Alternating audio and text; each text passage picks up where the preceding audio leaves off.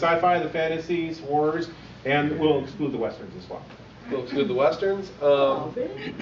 Stuff like You've Got Mail. Cute romantic comedy. See, now she's mad at me. But which one? Which one? Huh? Isn't there weren't there two or not? No. There were two. There was one in the shop around the corner. Love Tom Hanks, love Meg Ryan, but man, you're going after Tom Hanks. That's Tom Hanks. That's risky. Oh dear. I'm just going to scoot over a little bit. But that is a B movie. Another B movie. I'm going to go with Tom Hanks and Meg Ryan again. That is exactly where I was going. Joe versus Volcano. Joe versus Volcano. Okay, now that qualifies, doesn't it? What does the title do? It explains what it's doing.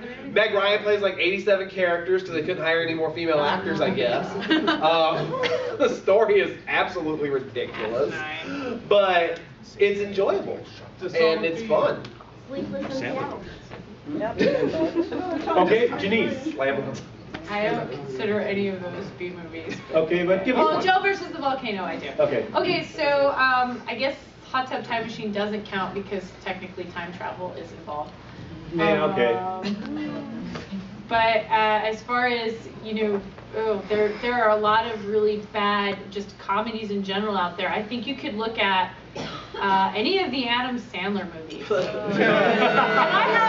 have my favorites. Like I remember, I love The Waterboy. I can't tell you how many times I saw it in the theater. But like Adam Sandler in a movie, you're generally gonna know, especially if it's just a straight up comedy. Then you have the cute ones like 50 First Dates, but yeah. So you go. There's some really bad.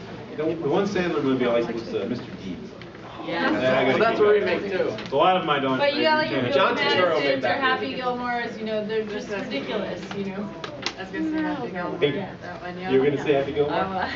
Let's go with that. Kill with that shirt that said "Guns don't kill people, I do." Kill people. Yeah. Let's say that one. I am officially dumber for having listened to this. Okay, I'll give you one that I do enjoy. It's a guilty pleasure. It's a romance movie.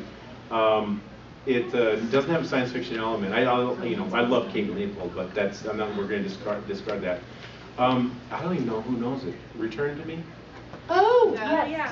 I love that movie. I do too. Yeah, I love it too. I love it too, but I think it was just sappy enough to qualify or be a I'm not saying a bad B movie because I love it, and we own a copy. That's like saying Serendipity is too. No. I got another science fiction movie or action movie is Big Lebowski. As great as it is, that is such a B movie. Yeah, totally. Okay, we're at the darn it all. We're at the end of our panel here. Are we really? Yes, we are. So I'm going to start with Baine, and you've got a minute to go ahead and give a shameless plug. Wonderful. I have great books. Come buy them. I'll be doing a signing tomorrow at 10 a.m. selling my adult series, which is the Sable World series. This is the first book to it, as well as my children's book. Genesis. Like I said before, I have a YouTube channel called Blast Processing Entertainment Network. I review retro video games, current video games, and I talk about all the just things that kind of plague us as gamers and geeks in general. Check me out. All you gotta do is follow me on Twitter at IHaveThePower82. And that's my plug. Okay, Janine. Hey, so I've got a table here all weekend. I'll probably be leaving fairly early tomorrow. Anyway, so you can come by at any time to pick up my stuff, or if you just want to grab a card, I've got them here. My first book is actually on Wattpad for free in its entirety, so you can go read it and see if you actually like it. Test drive before you buy.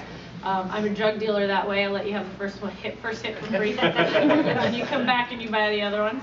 And I've got a reading in an hour in room 533, I think, as well. So, and I always do giveaways at my readings, so you could win a book if you're there.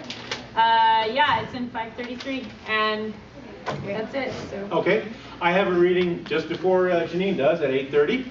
I'll be reading from my 10th novel, which is now completed, Redeeming the Plum. Although it may be a while before it comes out, with looking for the age and everything like that. But you can get a taste of my Shards universe. Right here, you can buy the 9 novels in the Dark Quest table, which is right next to Peter David in the dealer's room. I also have a number of anthologies. So I'd like to thank our panelists for this wonderful.